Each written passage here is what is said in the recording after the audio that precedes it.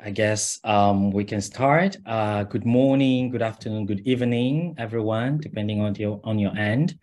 You are welcome to join the virtual parallel forum of the United Nations Women's 67th session under the topic of promoting climate justice through innovation in the digital age. I'm Dr. Joseph Olivier Mendu, International Volunteer Chief Officer at the Change Your Education Foundation, and I'll be moderating this parallel session.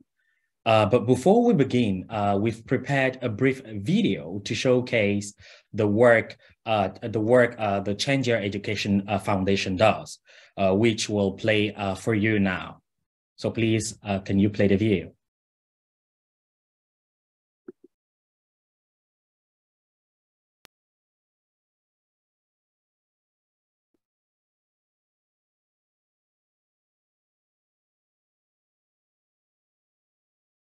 Promote women's role in sustainable development. Chinese NGOs must take international responsibilities.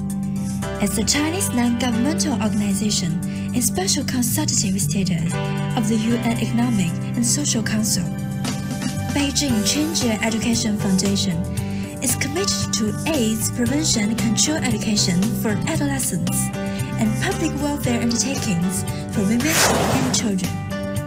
Change Your projects cover 28 provinces and cities in China, with a total of 13 million beneficiaries, of which 60% are girls and women, who got access to fair education and development opportunities, with established contacts with many international organizations, such as UNAIDS, UNESCO, and many institutions in China from developing countries. Together, we share experience, train personnel, provide funding, jointly promote the protection of the rights and interests of women and children, enhance the role of women in sustainable development. We hope to join more global forces to achieve the UN 2030 Sustainable Development Goals as scheduled and create a better future for women around the world.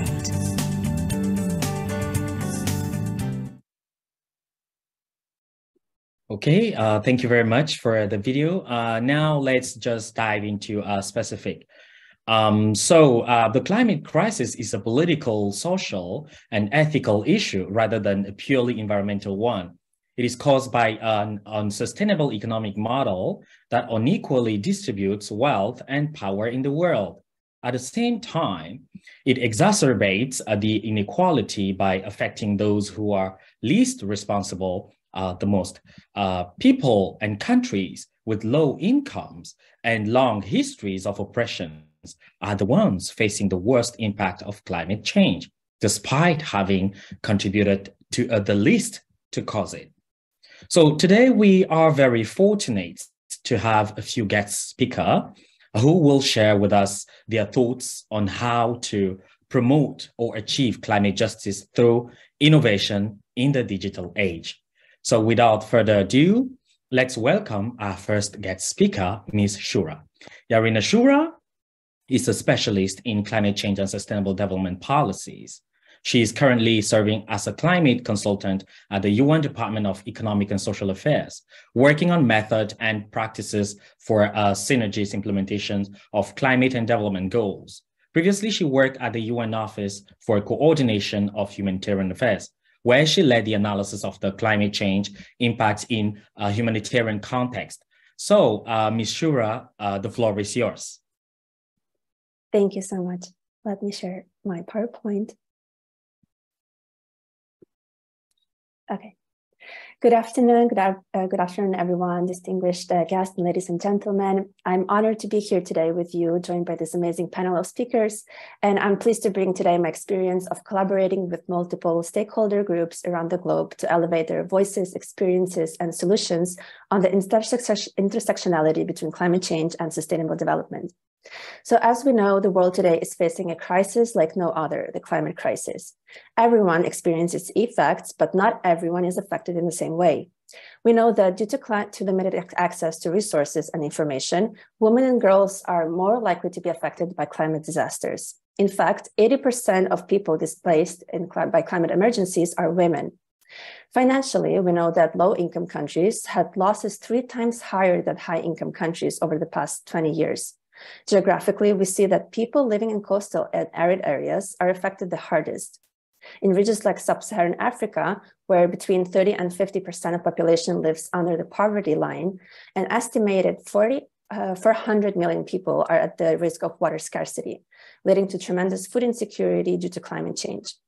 So in this scenario, if we don't consider the adverse outcomes of climate change on different social groups, we won't be able to deliver appropriate measures and can further contribute to structural inequalities.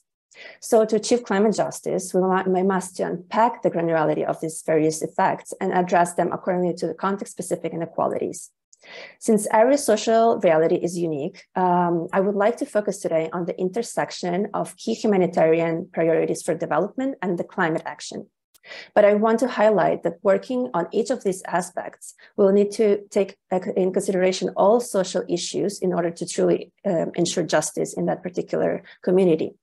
By analyzing some SDGs through a climate lens, I will try to draw a picture of how some sustainable development targets will contribute to gaining equity, innovation, and development, and at the same time can help tackle climate crisis. So since we are at the 67th session of the Commission on Status of Women, I would like to start with the SDG 5. Achieving gender equality and empower all women and girls. As mentioned previously, women are often more vulnerable to the impacts of climate change. The burden is more severe in communities where gender inequality is upheld by age-old tradition, with limited access to education and where economic inclusion is not guaranteed. For instance, in 2021, climate shocks prevented at least 4 million women and girls in lower-income countries from finishing their education, mainly because they had to provide vital support to their family compared to boys. By deploying economic tools, such as providing greater access to cash transfer, savings, credit, and insurance, backed by education and financial trainings, we can help women gain economic power and ability to protect themselves from climate shocks. Additionally, provided an inclusive and equitable education, the SDG 4, would help them take action on climate change and participate in decision-making processes. This can help to address the gender gap in science, technology, engineering, and math, and provide women with the skills and knowledge needed to participate in the development and implementation of innovation solutions to climate change. Regarding regional inequalities, as mentioned before, Africa is the most vulnerable country to climate change impacts. However, only 37% of the population have heard about climate change, understand its effects, or know how to adapt or mitigate the effects. Education about climate change not only will help communities to find ways to adapt their lives to climate change, but also will serve to develop context-specific tools to fight the change on the long run. The issue with the African countries, for example, is that both development and humanitarian actors throughout the years adopted a system of parachuting external experts to address critical issues with their own methods and knowledge, which, however, has been demonstrated that local and indigenous expertise are often more suitable and more experienced at responding to crises in their own context. So this leads me to another SDG, mainly the SDG 9 on resilient infrastructure and industrialization and innovation.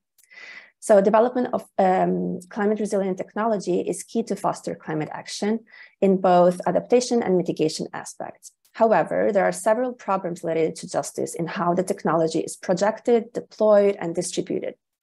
Building on my previous example of the African continent, for example, there are many barriers for equal technological opportunities in disadvantaged countries, which include high cost of the capital, limited technology transfer, and scarce productive capacity. Governments and international organizations play a key role in overcoming these barriers through designing advantageous policies. In this context, it is important to recognize that knowledge and technologies developed in one part of the world may not be applicable or effective in another part of the world, where local conditions and context may be very different. For this reason, it is important to support and promote the development of locally driven and context-specific solutions to climate change, which can better address the needs and challenges of local communities. For instance, indigenous peoples have developed and refined sustainable land use practices over centuries and are often based on a deep understanding of local ecosystems and natural resources. These practices can contribute to reducing emissions, enhancing biodiversity, and restoring degraded ecosystems, while also providing economic and social benefits for local communities. Another umbrella of technologies able to contribute sustainably to climate justice are renewable energy through the SDG 7. As many of us know, energy sector is the biggest emitter of the greenhouse gases. Turning towards renewable energy will not only reduce the global emissions tremendously, but also contribute to better air quality, create new jobs, sustainable jobs, save money, and advance access to reliable sources of energy in remote areas. SDG 7 is key to fight climate change and to guarantee equal opportunities around the world. For instance, in certain communities, women are heavily affected by ineffective polluting cooking systems, still in use by nearly 2.4 billion people worldwide. We know that universal access to clean cooking alone could avoid 1.8 million premature deaths per year. The adoption of renewable energy sources, such as solar and wind power, can reduce these burdens and provide women with more time and opportunities to engage in other activities, as we mentioned, education or income-generating activities. And so we're already seeing these benefits of the energy revolution in a lot of remote areas. However, those who still lack access to and rely on unsustainable solutions are the developing countries of Africa and Asia, and marginalized communities in particular, such as migrants and women and girls as well. In order to the energy revolution to be successful, the transition must be just, and this can be guaranteed through a meaningful participation of the whole of society in decision-making processes. So lastly, the SDG 16, to promote peaceful and inclusive societies. Civil society plays a crucial role in monitoring, reporting, and participating in the fight against climate change. It is imperative to empower individuals and communities to hold those in power accountable for their actions as well as inactions. Youth-led movements and other activists put pressure on governments to take more accelerated action on climate change, and we saw it extensively in the past few years with the youth-led protest.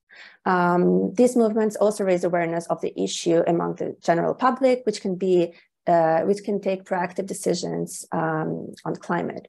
So to conclude, I want to restate that climate crisis is one of the most significant challenges we face today. It is a challenge that affects us all and requires our all collective action. So harnessing climate and SDG synergies is the program that I'm currently working on. It is created by UNDESA and UNFCCC with the purpose of mobilizing member states, private sector, and civil society to collaborate and come up with interlinked measures for climate and development goals. We think that only by implementing these two agendas simultaneously, we can achieve climate justice. And through our regional workshops and analysis, we really try to develop capacities of local actors, provide evidence, and suggest policies with both climate and development co-benefits. We are really eager to engage as many stakeholders as possible. So I really look forward to connecting with all of you who would like to learn more about this initiative. And I will drop a link in the chat for any further information. Thank you. Thank you very much, Ms. Shura, for shedding light and giving us your perspective when it comes to SDG 5 on gender equality, the SDG 9, industry, innovation and infrastructure, and 7, affordable clean energy, and while dropping to the SDG 16, peace and justice.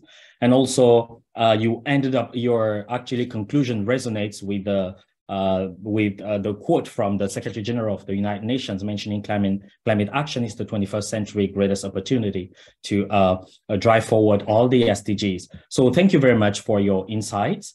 Let's move on to the next speaker. On our schedule, we also have Bui Kang, who is a Hong Kong native and the co-generator of the True Collective based in Costa Rica, where she and her partner share knowledge and composting waste reduction, promoting agroecology and regenerative agriculture, and strive to practice a decolonial way of living.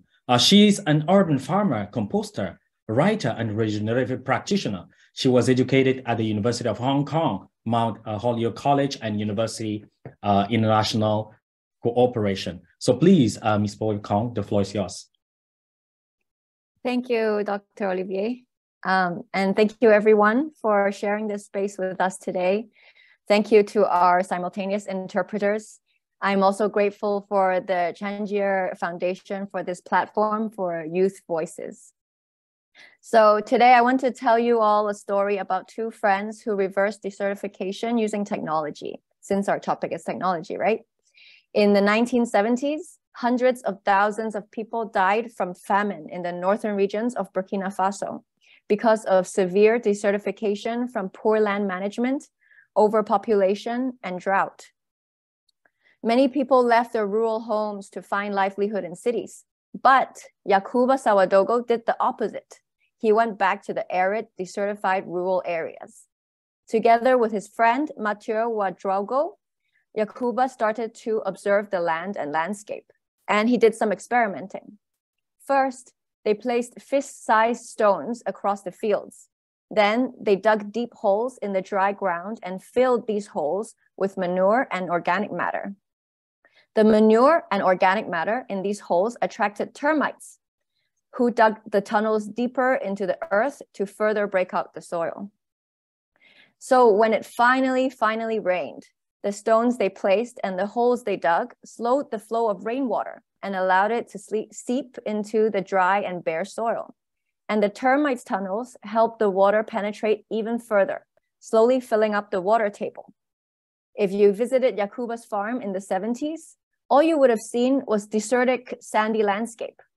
By the 80s and 90s, it was a green, lush food forest, home to more than 60 species of trees and bushes, as well as a variety of wildlife, feeding thousands of families. So what Yakuba and Mathieu did was use traditional indigenous technologies, applying them in an ingenious, elegant, and regenerative way. Yakuba showed us that technology doesn't have to be connected to electricity or Wi-Fi, that the appropriate use of technology comes from nature's wisdom, and that in achieving climate justice, technologies must be used to preserve and restore nature's processes and not disrupt them. Yakuba's story shows us how to use technology with eco-consciousness. So how can we do the same? Well, I'm going to answer this big question by taking us on a journey. First, let's journey into the nature within ourselves. In the modern capitalist society, many of us have become misaligned with nature. We forget to listen to our bodies. We learn to ignore the ancestral wisdom that lies within us. We have become fragmented with intergenerational trauma from a violent violent economic system, from a violent histories, and from a violent society that has defined us and put us into boxes and categories. We've been told what is normal, what's abnormal, what we want, and what we need. So amidst all of this chaos and confusion, how can we heal ourselves? How does nature heal itself? Well, we are nature, so surely we have an innate ability to heal too. Maybe we can start by having a healthy relationship with all the beings around us. I was looking out the garden one morning, my own garden in my front yard, and I noticed that the corn that I planted a few months ago started to flower. Without me asking for it, the 2-meter corn was giving shade, breaking wind, holding the soil intact, providing shelter and food to birds and insects, pumping carbon and water into my small front yard. And soon it gave me 3 years of delicious corn. In fact, here they are. I just harvested them. I don't know if you can see. It's a native corn called pujagua in Costa Rica, and it's purple. So swaying in the wind, the corn seemed to be asking me, what is my role in my little front yard ecosystem?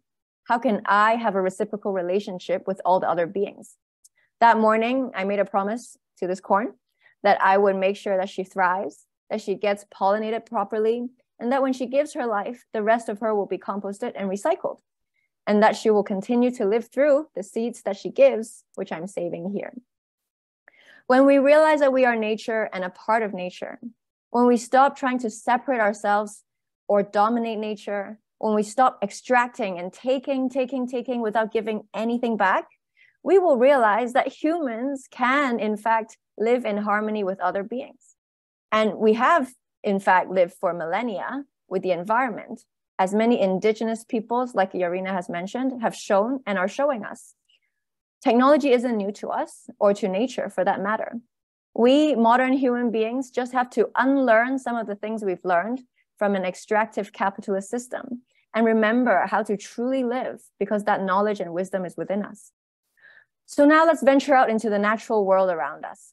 Like many indigenous peoples and regenerative farmers, we can start by recognizing every single thing in our living environment as unique individuals. The Native American Anishinaabe peoples count trees as people, the standing people, they call them. Robin Wall Kimmerer writes in her book, Braiding Sweetgrass, that if we were to carry out a biologically inclusive census in our neighborhoods, then animals, insects, trees, plants would surely outnumber humans by a lot. What would decision-making look like if we took their voices into account? We need to step out of our anthropocentric worldview. When I started to learn about the lives and importance of every living thing around me, I stopped killing spiders at home because they kept the mosquito population at bay. I stopped pulling out weeds in my garden because they provided insects with food and in fact kept the insects from eating my plants or my crops, like my bok choy. I started to appreciate the community of microbes residing in my gut, keeping me healthy. And I started to compost food waste to feed the soil instead of sending it to the landfill. And in terms of technology, nature has a super repertoire of them. Beavers, dams, swallows' nests, beehives. The best technologies flow with nature. Take composting. Wise humans have learned to cooperate with nature's microorganisms to decompose organic matter and recycle nutrients back into the soil. Or companion planting. Observant humans have learned to grow different plants together to enhance their health, growth, and flavor. Or medicines. Curious humans watched what kinds of plants animals ate when they got sick, and what plants animals rubbed their wounds against and used these plants to cure their diseases. All we have to do is be humble students of nature. Now, finally, let's explore the intricate relationships that link everything. As with many of the big climate, environmental, social, economic issues that we try to solve, they are undoubtedly complex. What makes them complex is that there are multiple perspectives, layers, and solutions. They're nested within ecosystems. There are relationships involved between human beings, more than human beings, like insects, animals, soil, water, and air.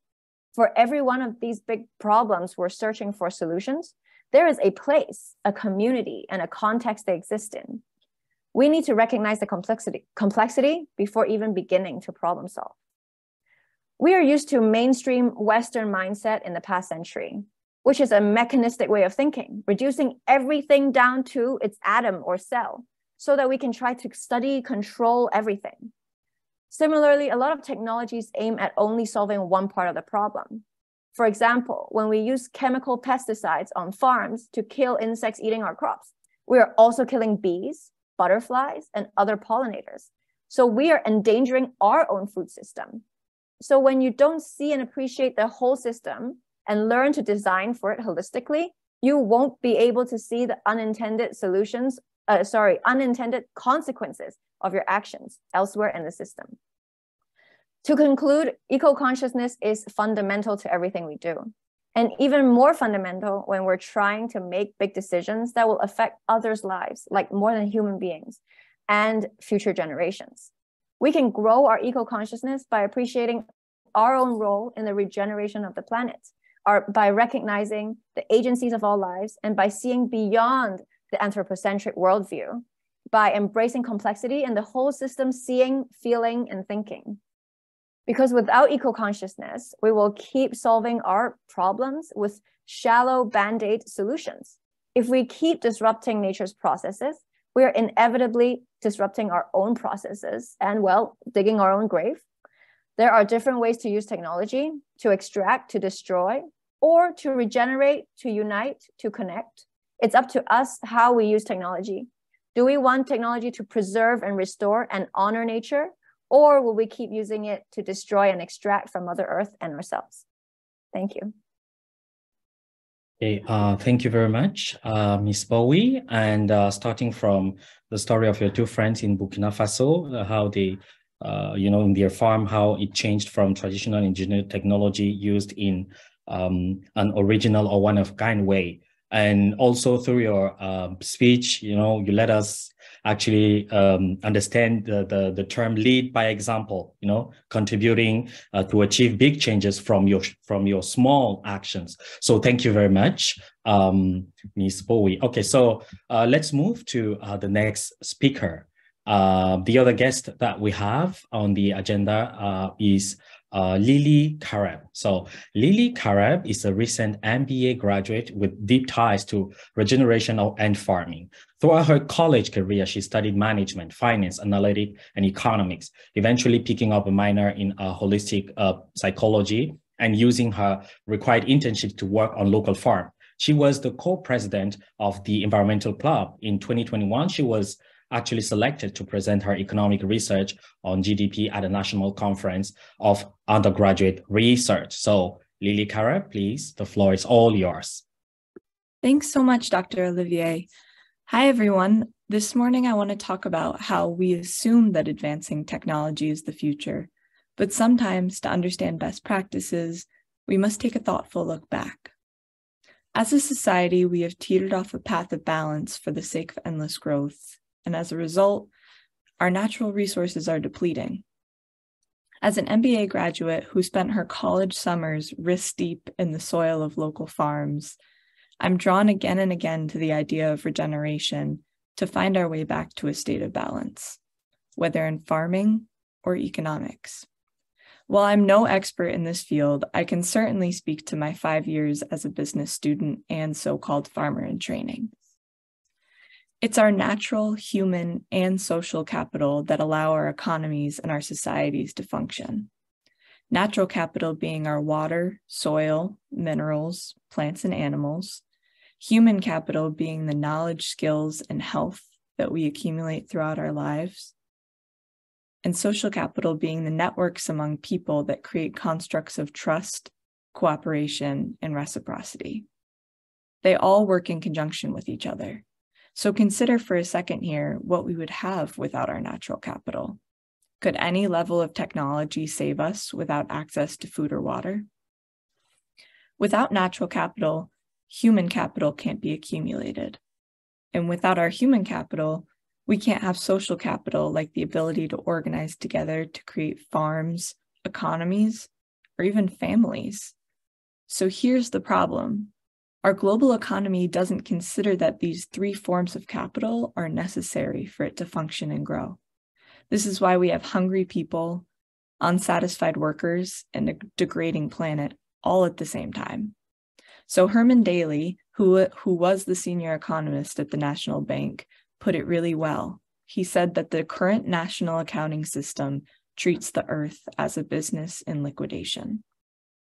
Put simply, our global economic systems are unintentionally built to utilize every ounce of nature to grow larger and wealthier without replenishing those resources it takes from.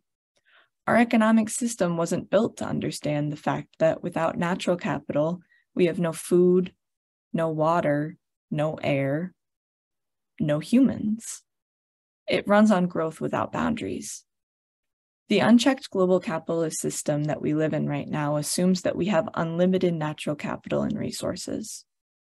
The first people, indigenous people all over the globe, believe that the earth is a partner, not a commodity. They live within the natural bounds of their land, understanding that if there's no mutual respect, then there's no future for them. Of course, now it is their land that is being disproportionately affected by climate change. And this is a classic case of why we're here together talking about climate justice. Indigenous people have a reciprocal relationship with the land that they live on.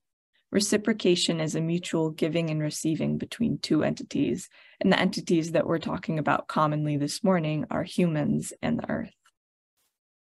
Regenerative farming and economics are modeled after these notions of reciprocity and care that allowed indigenous societies to thrive for years and years.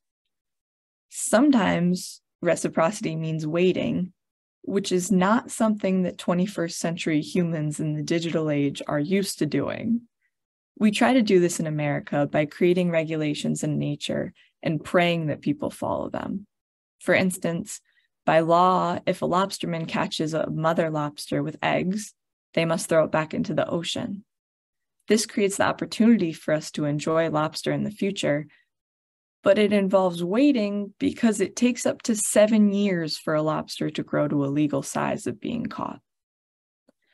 And sometimes reciprocity means forgetting about the money involved in a project. Another thing that 21st century humans in the digital age are not used to doing. For instance, we all know here that there are many benefits of leaving a forest uncut, fostering ecodiversity, improving water quality in lakes and rivers, manufacturing oxygen. But none of those three things translate into economic gain. In an indigenous society, these things would still be held in high regard despite this. In our capitalist society, if we can cut down the forest to put up a healthcare building or fancy new apartments, we're going to, because that's what will make us money and help our economy grow. We don't pay mind either to the indigenous peoples who utilize that forest or that land that gets destroyed. Forests will be cut to put up buildings and foster economic prosperity, not considering that the prosperity of natural capital and human capital is being left behind.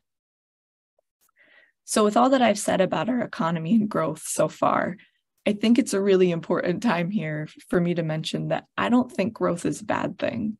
I don't spend my free time cursing capitalism, technology, and our economic systems. I studied them and I appreciate where they've gotten us. I just believe we're better as a society than we've been acting like, doing life and making big decisions with money-making blinders on. So I studied business and I earned my MBA while studying holistic psychology and working on farms. Having a holistic approach means identifying a problem and then stepping back to understand the situations that led us there. This is what we're doing here, talking about climate change and climate justice by zooming out and considering how we got here. When I studied business, something felt off, like I couldn't find a beating heart within it. It felt cold, dark, and it didn't feel reciprocal at all. For me, I found farming to be that beating heart of business. It made me feel grounded and made me feel like I was living in reciprocation every single day. It made business feel grounded. Food affects all of us, and it has the chance to bring all of us together because it's the one thing that we have in common. So I've worked in the field on many farms throughout the past 5 years, and I've experienced how it feels to crouch under cherry tomato vines and painstakingly pick each one for over 8 hours a day in the hot sun. I've experienced on a small scale how it feels to sit in the accountant's seat on a small local farm when we have a July where it rains every single day and an August where it doesn't rain at all. I found myself loving the organization of farming, the way a day's plans can shift in a matter of minutes, and how I could see the difference I was making each weekend in the people I was selling vegetables to at the farmers markets. So while we're thinking globally about climate change, it's important to zoom in and look around at our communities. The more goodness happening in those small spaces, the more goodness we can reach across the globe, especially in these times where we're experiencing the doom and gloom feelings of climate change. It's important to look to our neighbors and realize that we can thrive by living in reciprocity with one another. Even something as small as working on reciprocation in our daily life could start to have compounding effects for the rest of the world. Without nature, we can't be humans or organize together to give life meaning. We're living in a system now that believes we have unlimited natural resources without giving back to the planet, and as a result of that, we're in trouble. As we intend to create more balance in our systems, we bring forth ideas around regeneration, which are modeled after Indigenous thought and practices. To thrive as a society, we must protect our natural capital. And to do that, we must be in a place where we can not only hear, but understand that statement. So I'm going to say it again. To thrive as a society, we must protect our natural capital. Everything we do is connected, and it all requires balance, whether we like it or not, whether or not it takes some waiting or some losing money. One of the ways forward from where we are now is creating a more reciprocal relationship with the earth, just as Indigenous people have for ages. So I ask everyone here today to think of one way that they can create more reciprocity within their lives by the end of this week, whether that's with the earth or with a friend. Find a place to compost your food scraps, take the garbage out for your mom or dad, be there for a friend who's been there for you before. Practice reciprocity that one time and notice how it makes you feel.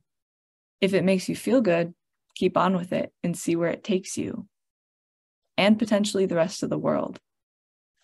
Thank you.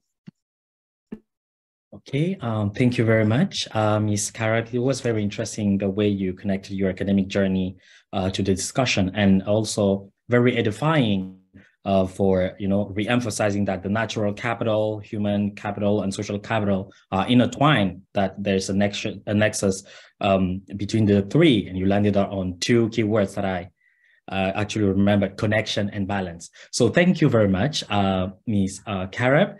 And let's move to the next speaker, who is Mr. Daniel Zhang.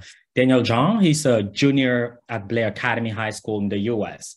He's an optimistic, curious, and insightful student who loves humanities subjects. He enjoys creative writing and poetry is his favorite type of literature. In addition, he has found his interest in nature, in nature's beauty and preservation, and he has published an article in the European Journal of Humanities and Social Sciences and received 2 awards in poetry. So Daniel Zhang, please, the floor is yours.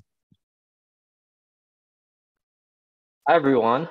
I'm Daniel Zhang, a junior at Blair Academy in New Jersey, United States. I want to start my speech today with a poem I wrote titled Ode to Lightning. Fast and unpredictable, flickering bodies dancing alone in the summer rain.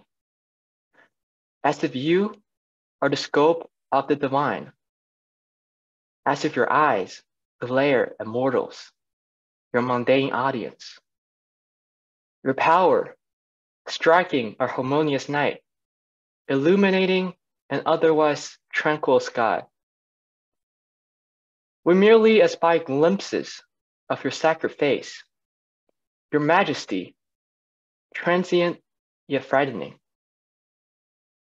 So much so that I faithfully yawn to strip off your electric veil, to immerse in your grasp of the storm, to catch your dazzling brightness, to thank you for dislodging my fear of the night, for lighting up the shadowed way ahead.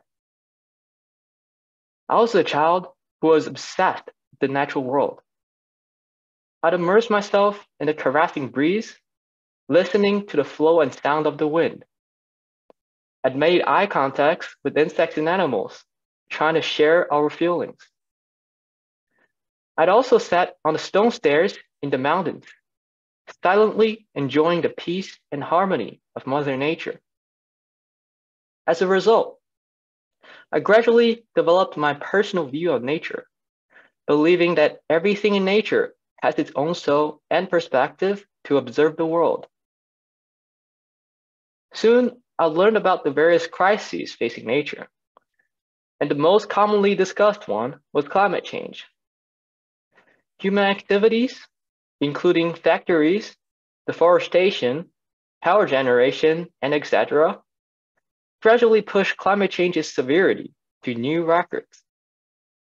For instance, a report from Amazon, a non-profit research institute in Brazil, showed that the overall deforestation from 2019 to 2022 reached 35,193 square kilometers as Brazil experienced the worst levels of deforestation in 15 years in 2022. Stunning data and the seemingly unstoppable trend in climate change intimidated my young self. I wanted to contribute to measures that could relieve climate change. But the thought that I couldn't change anything as a young individual lingered in my mind. It might sound cliche, but it was indeed some wise words from my mother that enlightened me. She said, "Your generation is the future pillar that supports the world's future." These simple but potent words brought me an epiphany, the solution to my concerns regarding climate change. I realized the key to my solution was raising awareness among the young generation. I used to neglect the impact of the young generation because grown-ups run the world. However, my mother's line reminded me that climate change is a long-term crisis, yet the young generation will significantly impact the future world as time passes. My solution to climate change comes from my own experience as a student advocate. As technology grows and prospers, schools and students have gained access to various online resources like news, science articles, and nonprofit organizations that explain the causes and effects of different aspects of climate change. Thus, I advocate that schools add climate justice content in suitable schoolwork and activity settings. I firmly believe that students should learn about the ongoing effects of climate change rather than only repeatedly studying for academics, since everyone, especially the young generation, will be affected by the long-term climate change crisis. The seed of climate justice should be planted at a relatively early age to help form an environmental mindset and worldview. For instance, my Spanish teacher in school incorporated climate justice into her curriculum as the topic for essays and discussions. I'm actually currently in the process of writing a Spanish article on the impact of Amazon rainforest deforestation on biodiversity. This type of integration not only promotes climate justice, but also makes learning noticeably more enjoyable. My Spanish teacher even became my advisor after I discovered our shared interest in advocating climate justice.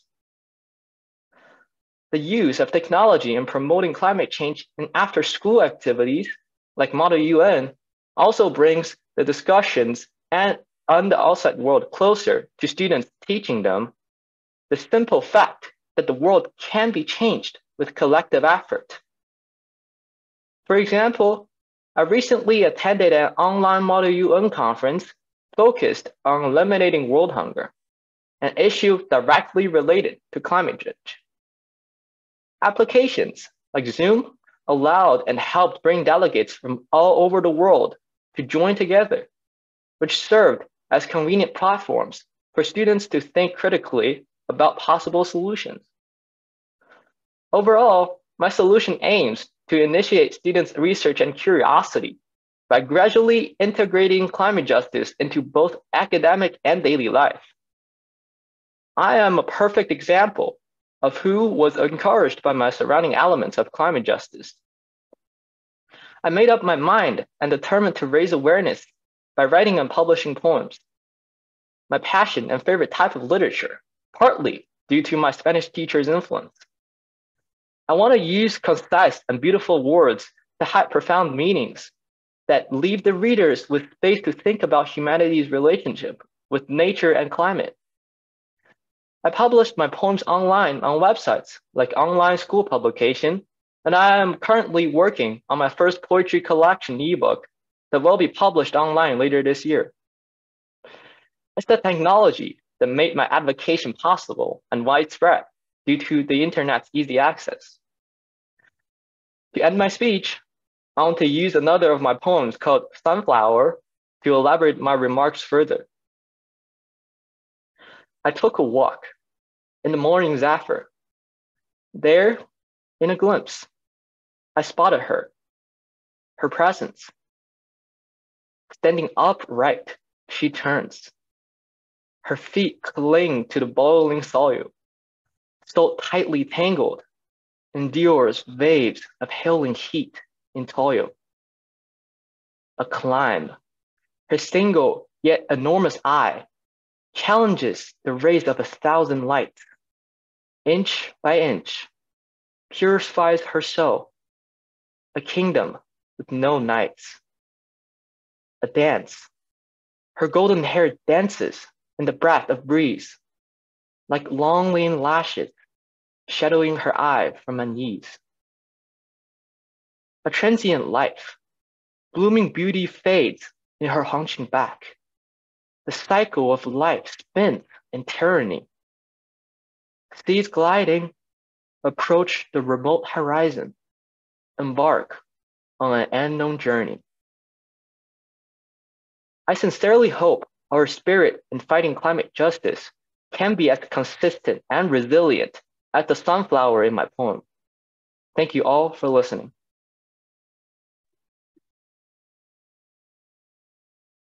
Wow. Thank you very much, Mr. David, and congratulations on your achievement. From your first story, biggest takeaway is, you mentioned that everything in nature has its own perspective of the world. So, and also thank you for reminding us throughout your presentation that the younger generation needs to be more aware and more conscious about the environment, the nature and climate, right? And also about the future of the world. So thank you, David, for your presentation. So without further ado, let's move to our next speaker. She's called, next speaker is Qiqige Temur. She comes from Inner Mongolia, China. Her minority is Mongolia. Currently, she is a junior at Hamdam Hall School. When she joined scientific research at Sichuan about environmental related research in the 9th grade, she learned how to minimize human activity, impact on nature, and discussed the history of elephants in Xinjiang, China.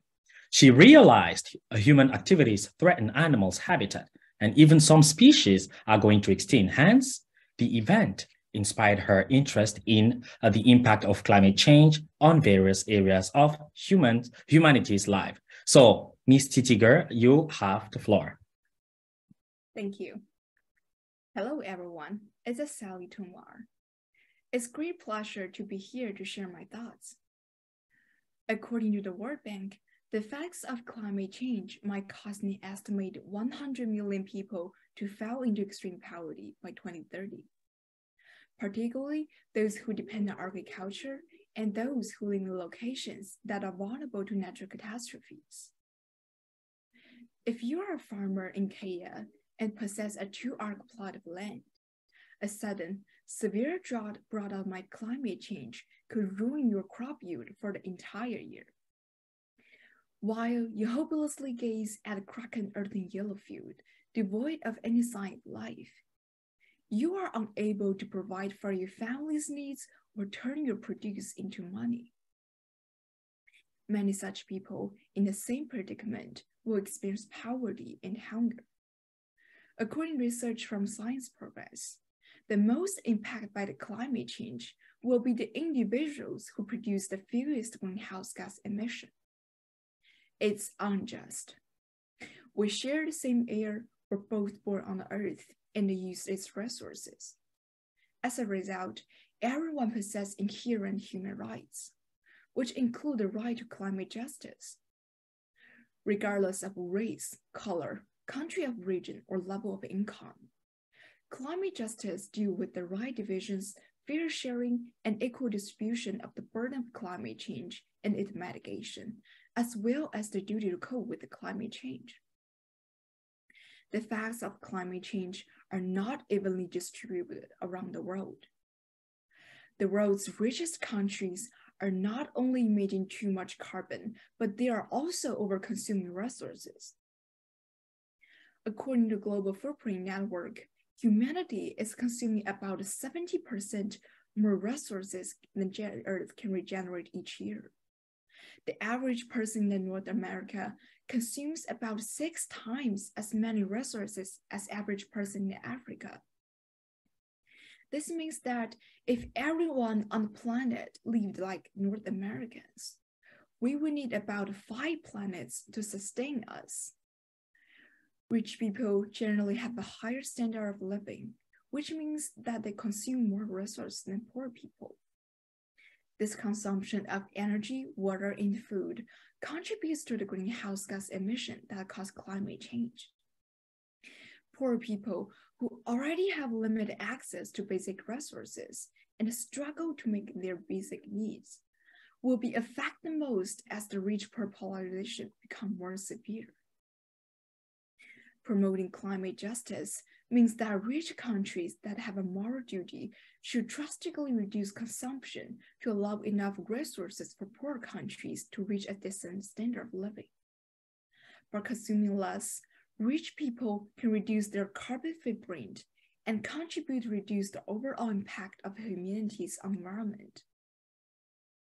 If we do not take action, continuing on our current climate track could push 100 million people into extreme poverty by 2030.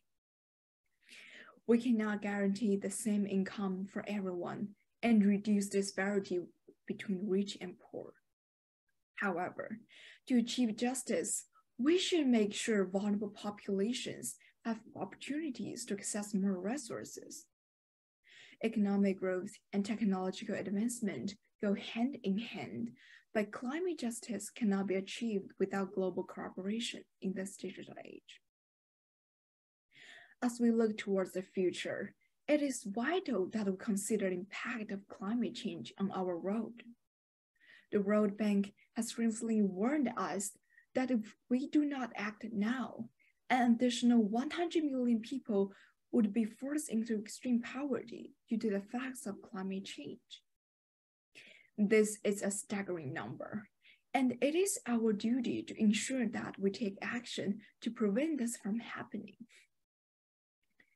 One of the key areas that will be most affected by the climate change is agriculture, particularly in low-income nations such as Bangladesh, India, Pakistan, and Sri Lanka. With over 500 million small farms worldwide, we must ensure that these communities are supported and protected. However, without economic support, the effects of climate change will have disastrous consequences, leading to the collapse of these farms and pushing those livings into extreme poverty to the brink of extinction. We must act now to assist the most vulnerable people in our world. This is why we must implement policies that promote global cooperation, mobilizing resources from developed nations to aid those who need it most. If everyone makes a small contribution, the 12 billion people in industrialized countries can produce a significant amount of useful resources that will make a real difference. Furthermore, we must focus on incorporating climate justice into national policies and plans, acknowledging that vulnerable populations, such as low-income communities and indigenous peoples, are disproportionately affected by the aftermath of climate change. By making these policy choices, we can change how people live, bring climate justice to everyone. Together, we can make a real difference. Let us join hands and work towards a sustainable future, ensuring that nobody is left behind. However, human effort cannot be separated from technological progress. Here is a heartwarming story of how Mkoba, our solar energy company in Kenya, is transforming the lives of millions of households across Africa. Through their innovative pay-as-you-go solar system, rural households in particular are gaining access to affordable off-grid solar home systems. The impact of this affordable access to electricity is enormous, particularly for women in these households. For instance, owning a refrigerator, light, or machinery for food processing enables a household woman to save more time preparing food, save more money due to ability to store food, and even generate income gains that make 71% of women more likely to start a business. Furthermore, research in Brazil indicates that girls in the rural areas with access to electricity are 59% more likely to complement primary education than those without. The technological innovation made by AMCOPA not only provide rural women with access to renewable energy, but they also improve resources distribution inequality and lead to climate mitigation. It is everyone's goal to make progress on technological innovation to decrease carbon emissions. But we must prioritize the needs of vulnerable populations by helping them meet their needs through low carbon emission approaches. We can achieve this by supporting companies like AMCOPA and promoting similar initiatives worldwide. By providing affordable access to renewable energy, we can improve the lives of millions of people while also mitigating climate change. Currently, we have already emitted enough greenhouse gas. It contributes to climate change, which will make vulnerable populations have a tough time. According to World Health Organization, climate change is expected to cause an additional 250,000 deaths per year between 2030 and 2050, primarily due to malnutrition, malaria, diarrhea, and heat stress. This mainly points to the children under the age of 5 and people in the low-income countries. Women, girls, indigenous peoples, and people of color in low-income communities. Those populations need to be focused on. Helping them is saving a family. We live in the same home, Earth. We are family. We are responsible for helping our family members. In order to start that, we can start by buying green products and services, encouraging more companies to meet their green standard or consuming fewer resources to avoid food waste. Also, we need to share stories of those who suffer most from the impact of climate change, spreading their encounters through social media to increase awareness and support. Business and political leaders can invest technological innovations research and support high-risk breakthrough energy companies, making low-carbon systems true. The only way we promote climate justice is if you do your part. Together, we can create a better future for our children and for us. Take action. Everything you've done will become a part of history. Your next generation will see your effort. Don't let them down.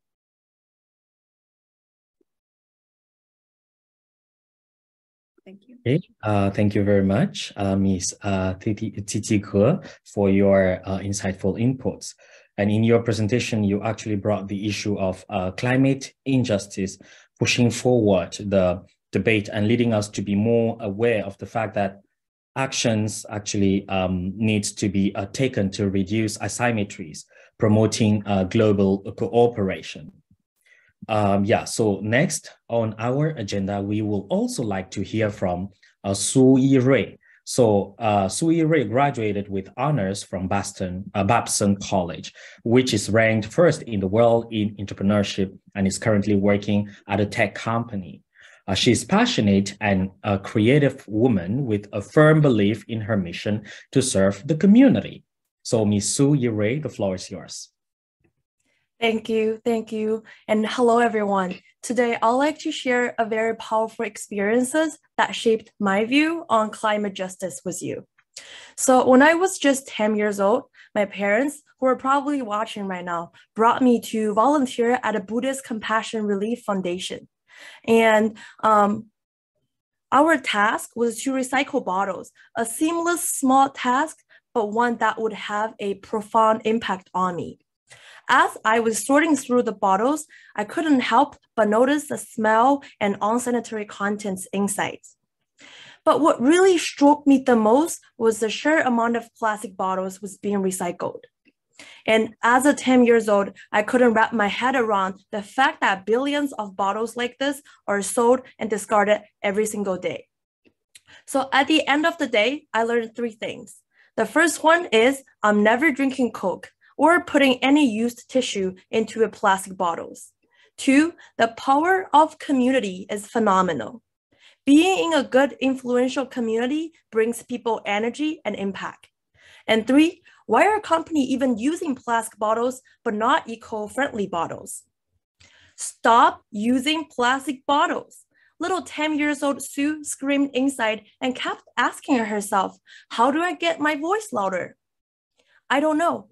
And all I did after that was as an individual, I stopped drinking Coke. And that was the easiest thing for me at that time to do. More than 1.9 billion Coca-Cola is sold over 200 countries every single day. And what my brain is thinking, how many little Sue is going to take to recycle all these bottles? In America, we used to like to say, take a village. But guess what? That's not enough. I majored in entrepreneurship, so I like to take a bit of entrepreneurial spirits everywhere and push my own critical thinking. Besides a math question, how many Sue does it take to recycle all the Coca-Cola bottles? I also wonder, like I was 10, why do they choose to use plastic bottles? But this time, I do have some answers, like profitability, convenience of transportation, short-term high ROI. More though, now that I'm older, I have more inquiries about decision-making. Who decides on short-term ROI? And also, what value is the company trying to bring? I wanted to scream again, but this time, I do know how to get louder. What I did, I took eco-psychology class in Costa Rica. I joined the tech world right after I finished my master at Babson. Thank goodness. And why do I love it? And what am I doing? To say the least, I keep finding the right communities to be a part of. In my current organization, I found a space where it cares about social responsibility more than short-term ROI.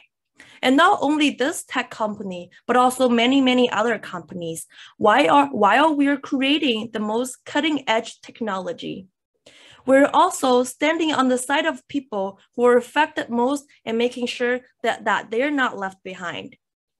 Here, standing on this big chair of technology community, my voice could get louder and clearer as someone who happens to have the chance to work in one of the most privileged industries. And as an individual, I realized my voice can get louder with the impact of the company. And that is exactly what we need to do together, make more socially consciously and environmentally friendly decisions. We need to stop defining success as maximizing profit in the short term, but to influence the key decision maker in the world to make their decisions based on sustainable development for the long-term cause. To everyone, the good news is you don't need to purposely start a green business to advocate for climate justice. What we need is to acknowledge where exactly you are and sit on it, own it, and make the biggest impact through all channels. Because as individuals, we all have a role to play in this fight. And it's not enough to just simply recycle bottles or switch to reusable water bottle. What we need is to advocate for a systematic change and push for more environmental friendly conscious practices in our workspace, in our schools, and our communities. Looking back, beyond not being a little Sue and continuously picking up one of the gazillion plastic bottles, I prefer to influence others in the organizations and collaboratively to make decisions that focus on sustainable development and climate justice. Thank you, everyone. Remember, we're in this together.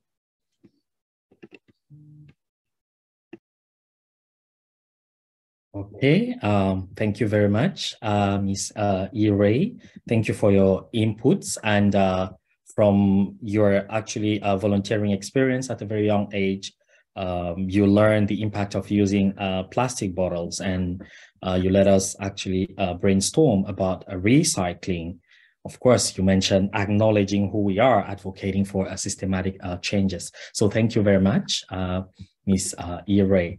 Last but not the least, we still have another speaker on our agenda, who is Michael Zhang, a high school junior in the US from a young age. Michael was passionate about promoting equity and curious about solutions to society's most pressing issues. He firmly believed that to combat the issues effectively, everyone should have equal opportunities regardless of gender. So, Michael, if you're there, the floor is yours.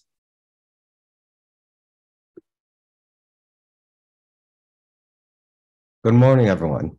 Today, I'll discuss the relationship between climate justice and innovation and the themes of investing, youth engagement, and gender equality. I'm here to explain my optimism for the future, which is rooted in equality, innovation, education, and investment. Many of my peers would disagree with my optimism. In fact, 7 in 10 Gen Zers are anxious about climate change, with more than half of the 16 to 25-year-olds agreeing with the statement that humanity is doomed. A TikTok trend, Core, where a series of random video clips are chaotically arranged without meaning, perfectly captures Gen Z disillusionment. Broadly, it is not a specific set of events, but rather this overwhelming sense of hopelessness in the labor market, political environment, and climate change that drives Gen Z despondency. I empathize greatly with my generation's despair, but I'm nevertheless optimistic, if not hopeful. Yet a defense of the present is not a defense of inaction. Instead, I am hopeful because major developments in government, such as the Paris Climate Agreement, technological improvements, and committed investments all show that concrete, commendable progress is being made. Paired with the passions of activists like Dominic Palmer and Greta Thunberg, change from all levels of power is being enacted. In the future, through a combination of activism and increasing investment, public and systemic change can be further developed. On the one hand, my generation has become incredibly passionate about fighting climate change through technology, with pressures demanding systemic change only increasing louder and louder in the future. On the other hand, with women and girls leading, increased public and private investment in climate-friendly technology and regulation, there will be more and more advancements in the future. All of these potential accomplishments make me hopeful because they signify greater things to come. To explain the involvement of activism and investment in climate justice, it is first necessary to define what climate justice is. Climate justice describes the need for equity and policymaking for climate change. Climate justice sees that despite a difference in carbon emissions and economic development, climate change already has drastic negative impacts on countries worldwide, disproportionately in low and middle income countries and among women and other minorities. As such, it is about protecting these marginalized communities from the effects of climate change while ensuring their economic development. While not a silver bullet, innovation and environmentally focused investment can address these problems that Gen Z activists highlight. Speaking about activism, the first reason for being optimistic about the future is the fact that my generation has successfully utilized the internet, social media to inform each other, making us incredibly passionate and highly engaged about climate change. For instance, using memes, which are a commentary on popular culture, the popular Instagram site Climate Change spreads climate change awareness.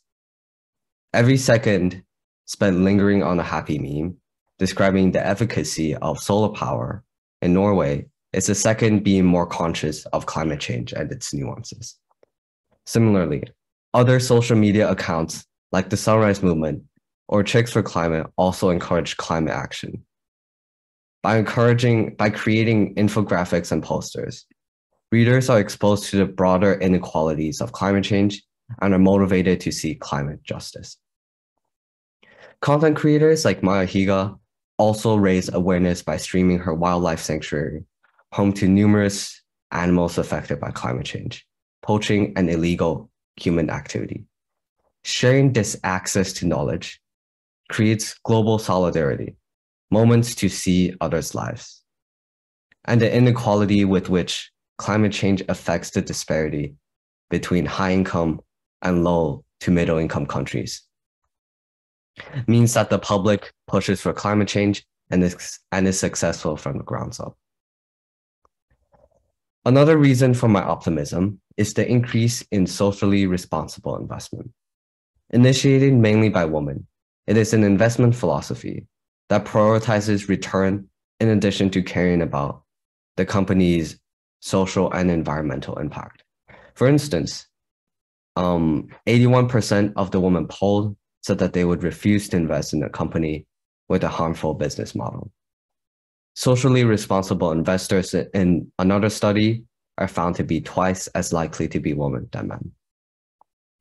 In the future, by increasing gender parity in finance, there will also be the added benefit of advancing climate justice from a nuanced perspective. 70% of the 1.3 billion people living in conditions of poverty are women. In urban areas, 40% of the poorest households are headed by women. Climate change disproportionately affects the poor. In turn, it disproportionately affects women. Despite these challenges, socially responsible investing has made an enormous positive impact by encouraging the adoption of ESG. ESG, or environmental, social, and governance, are socially responsible investors' criteria to evaluate whether a company is a sustainable investment option.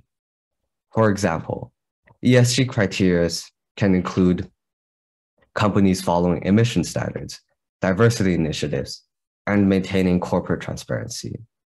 All in all, ESG is guided by the belief that companies are liable to their shareholders and, in a broader context, the consumers, which is us. As such, companies that adhere to ESG also achieve the UN's Sustainable Development Goals in gender equality and climate action. Socially responsible investing, alongside the more traditional venture capital, has brought forth massive innovation in the past decade to renewable energy. More innovation can be advanced by increasing investment in environmentally responsible and ESG adhering companies. In fact, $105 billion was invested into renewable energy in 2021, doubling the amount from 2019. This money has not gone to waste. Massive progress has been made in solar energy, one of the many potential renewable energy sources. One statistic, the cost of lithium-ion batteries, the primary way solar power is stored, has fallen by 85% since 2010. And in fact, energy density has tripled between 2000 and 2010. Now, more and more people can easily access a reliable energy source. With the potential of solar as a reliable energy source, the fight against climate change has never been more positive. However, the battle for climate justice is not done. A unifying thread through my entire speech has been the outsized contributions by women to investing, awareness, and innovation. Yet despite being the protagonist in propagating climate justice, women are still fighting for, in addition for the equality in present, the opportunities and new jobs that ESG and renewables will create in the future. In conclusion, innovative and existing technologies are powerful tools for promoting climate justice. Using technology to educate citizens, store energy, and increase diversity, we can help ensure that everyone can participate in addressing climate justice. Thank you.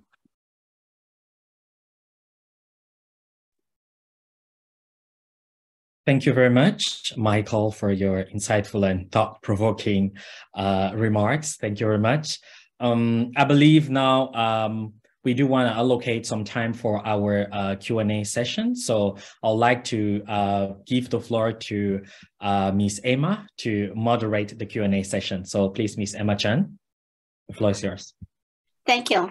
Thank you, moderator. So this is a Q&A. We do have a few questions either pre-submitted or is submitted on the chat. So I'm going to speak both in Chinese and English. I will be the translator. 请大家在这个问答环节，我们在目前已经在这个提交的问题当中选取这个问题，对我们的嘉宾进行提问。我会作为今天的这个翻译。第一个问题是来自于对是the first question is for Yarina. Yarina, are you there? Yes, I'm here. Okay. The first question is from UN perspective and your own personal point of view. For developing countries, what is the biggest obstacle for promoting and achieving climate justice, and how to solve it? Thank you. Thank you for that question. It's definitely a tough one and a great one. Well, the obstacles are many, as we all know. But from the UN perspective, I think what is important to mention is that the UN finally is working towards aligning, for example, the climate processes and the sustainable development processes with the human rights principles, which has not been implemented for many years. And that's why we are seeing increasing inequalities between countries and within countries as well. Another thing to say here is that in the fight against climate change, the countries are continuously adopting this race to be the best country who is going to implement climate solutions, but not always this race is in the perspective of guaranteeing equality as well and justice. So we cannot achieve, even if the country becomes the best country dealing with climate change, if we don't collaborate all together, we can't save the planet and we can protect the most vulnerable people. So I think the first thing to do is to engage everyone who has to be at the table of conversations, and it can start on the global level, but it can go to the local level and on the personal level as well. So even just if you are passionate about some aspect, as a lot of speakers mentioned today, it's very useful to look around and see who is on your same page and collect forces to tackle together. And on the more global level, there's always a need to have a checklist of all the stakeholders and guarantee that everyone is listened, is informed, and has the means to understand what is going on and what could be the possible solutions. And on the other side, it's very important to mention that there's no size that fits all the context of implementing climate justice everywhere. So it really needs to be context specific. And another thing that I really liked from a lot of speakers today, they mentioned the indigenous practices, which for now, if we're talking about technology and digital age, these indigenous practices are not recognized as actual technologies. And so a lot of the times, the new developments, technological developments are kind of like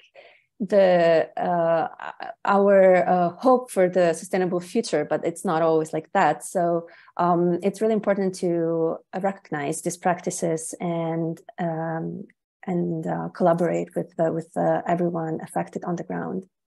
Thank you. Thank you. 亚苏女士回答到是联合国，它现在目前最终想达到的是，也是非常重视的是，这个气候变化的这个应对的政策，应该与人权相关，特别也要关注国家之间的不平衡的状态的存在，应对气候的政策，最好的目前有很多国家做得非常的好，但是呢，他呼吁。做得好的国家应该与寻求全球合作，应该与全球分享，而不是只是关注于个人。他个人认为，气候应对是一个从全球层面到国家层面，甚至是到个人层面的共同应该应对的、应该重视的问题。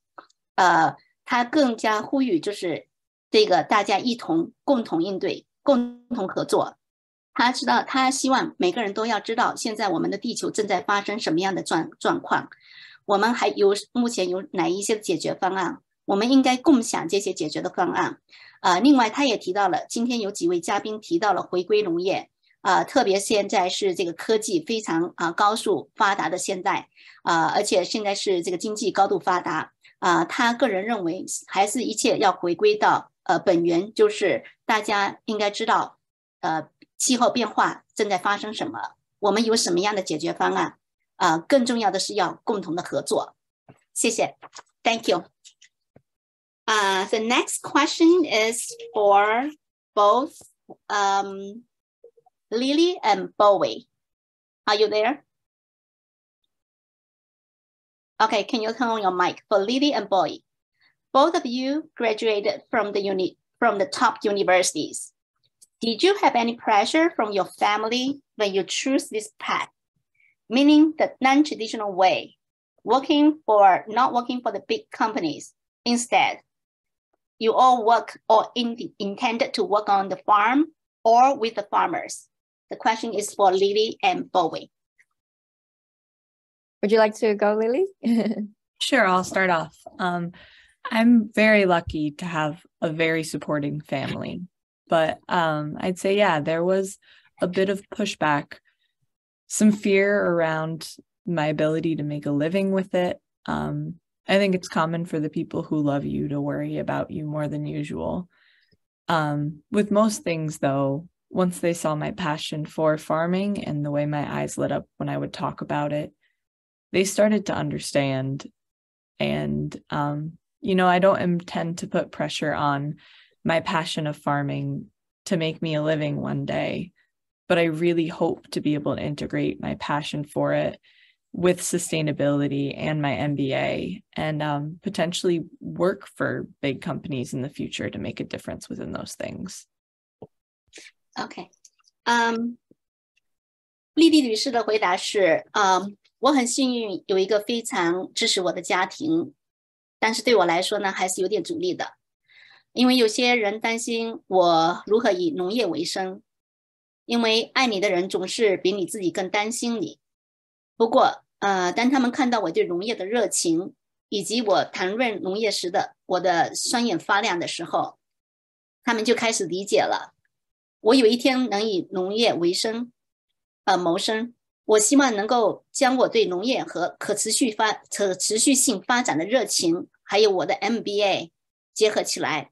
为大公司工作，或者与大公司合作，有所作为。谢谢。Thanks for the question. For me, the pressure didn't come from my family. Rather, it came from society and society standards of what success should look like, what prosperity should look like. So, make a lot of money or work for big companies. And after doing a lot of unlearning, I realized that it's not mentally healthy for me to judge myself on those standards and values that I just completely don't agree with. And I, in fact, did work for a big company. I tried it, not my thing, not my calling. So now my work enriches my life instead of drains my life. I am balanced and I have meaning. And why farming? Farming is participatory ecology. It is the closest way humans interact with nature. So we need to do it right. So I want to be part of that. Thank you. Okay, thank you. 波伟女士的回答是，谢谢这个好问题。我的家人其实非常的支持我，我的压力不是来自于家人，而是来自于社会。我的家人没有强迫我做任何的事情，他们非常支持我。但是我受到了社会和社会上所谓成功标准的压力。在成长的过程当中，我意识到我不应该用别人的标准和价值观来判断我自己的选择。比如进入大公司赚大钱。我出于名校，毕业后也顺利的进入了一家国际大型公司工作。我尝试过了，但这不是我的使命。我现在选择的与农业相关的工作丰富了我的生活，而不是消耗了我的生命。我觉得心灵的平衡，并且我在工作中得到的意义是非常的重大的。农业是人类与自然最接近的互动的方式，我们这一代需要做对的事情。Thank you， 谢谢。We have questions for the younger generation, for Daniel, 七七哥 and Michael. The question is, can you turn on your mic? Thank you. As a younger generation, what is your top message for adults regarding fixing climate change? 作为青少年，对于解决气候变化问题，你最想对大人们说的一句话是什么？谢谢。I can go first. So from my perspective, I think I would say that climate change should be prevented with a kind of collective effort from both younger and older generation, as I talked about in my speech. And it is definitely vital for adults to pass on the kind of importance of climate justice to the younger generation to bring awareness in kind of this era with much trivial information. And because there are so many things that the younger generation is surrounded with as like technology advanced. So as a result, they focus more on like trivial information and tasks that fill up like kind of our time schedule every day. And we tend to focus more on ourselves than what is actually happening in the world. And that's why I think it is crucial for adults to remind them of us of bigger things that impact everyone, like what my Spanish teacher reminded me of. And especially when it's an issue that will influence the younger generation more, since it will always grow bigger as time passes, like climate change. Yeah, thank you. Okay, thank you. Thank you, Daniel. Daniel 说，我们应该通过年轻一代和老一代的共同的努力来防止气候的变化。正如我刚才在演讲中所提到的，这个我们的成年人必须将气候正义的重要性传递给我们年轻的一代。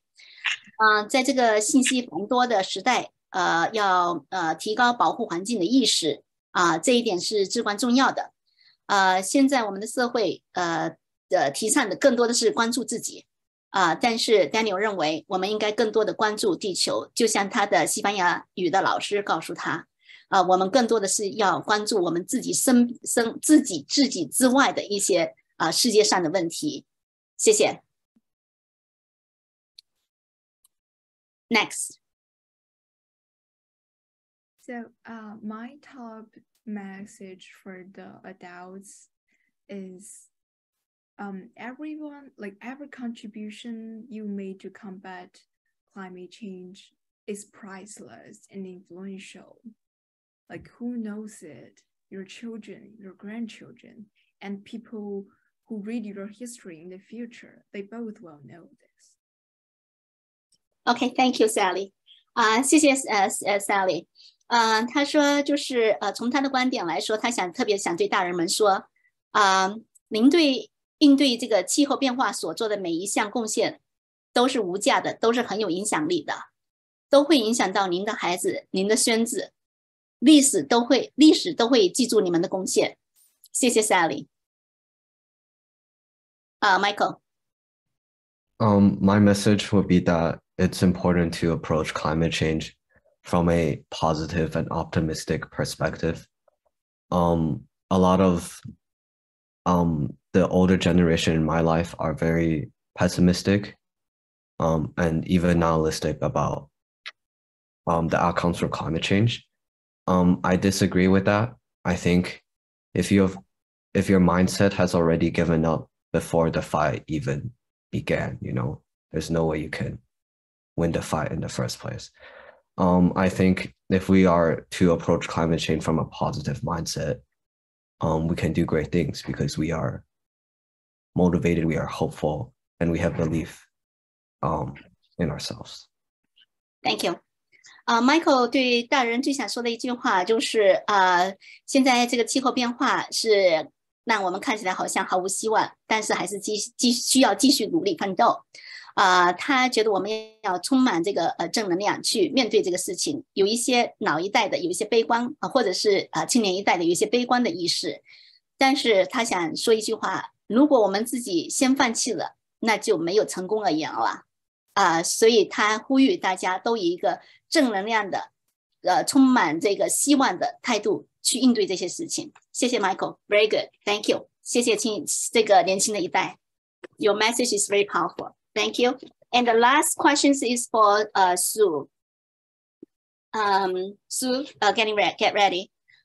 You are coming from a world famous unicorn technology company. What is your view regarding applying ChatGPT for climate justice?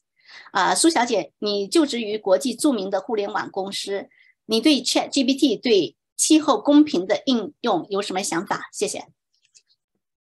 Thank you, Emma, and thank you for that question. Well, I think coming from like ChatGPT belongs to technology company. And then, so I think this question more on like how can technology applies on climate justice, specifically for ChatGPT. And we all know ChatGPT could be greatly used in a lot of fields. And one of the, I think, combining my personal interest for the application, I think will be definitely education accessibility and customization in terms of climate justice, because we all know education and education resources are not super fair due to climate justice. And more so, I like to say all the students, each of the students are very unique and their mastery of concepts and skills varies a lot. Some might need learn it easily, and while someone else might need hands-on help, and myself as an example too. So this gap will only deepen when the epidemic disrupts countless education systems.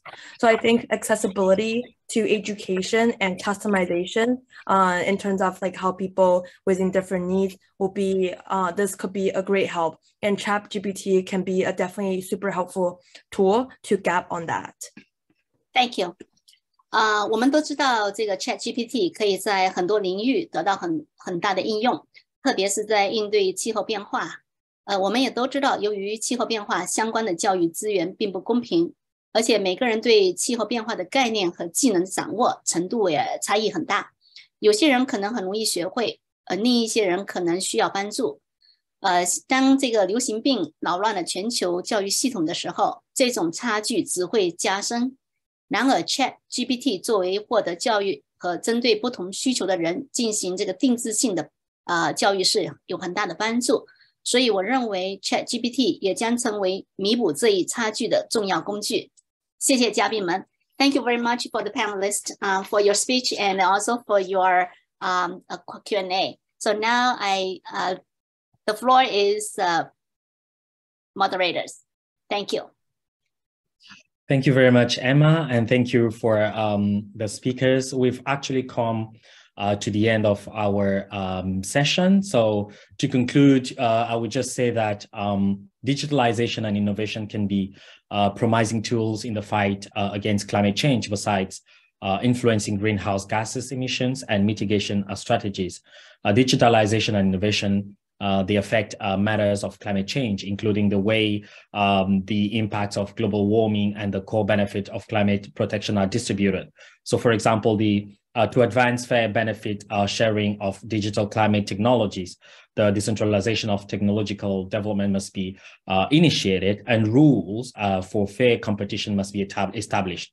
Therefore, actions in several areas and the shaping of digitalization are necessary to govern the societal implication of these urgent development. So we heard a perspective from 7 different speakers, and I believe all of you are going back with some more knowledge about climate justice, innovation, and digitalization. So thank you to all the speakers for sharing your insights and expertise, and thank you very much. A big thank you to the audience's attention. Thank you.